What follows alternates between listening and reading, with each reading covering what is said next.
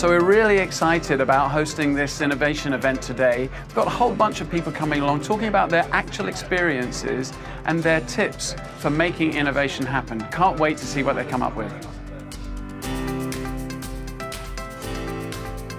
So we had a great session today. It was very inspirational, great to connect with like-minded individuals that are faced with the same opportunities and challenges.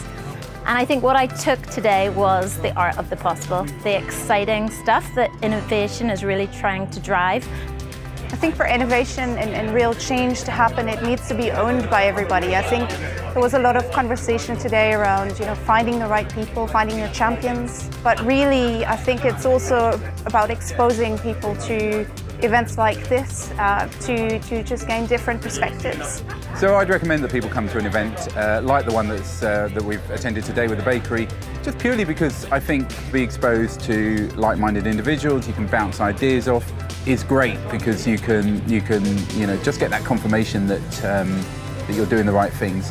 The bakery have done a great job today at bringing the innovation community together. I'd really recommend those people leading innovation within corporates or part of that wider innovation ecosystem to come along. And there's also the ability to network. So I've met lots of people that I will be following up with after this evening, which is always a good thing. So it's been a wonderful event here today at the Deloitte Greenhouse, and we've seen some amazing tips from some of the keynote speakers.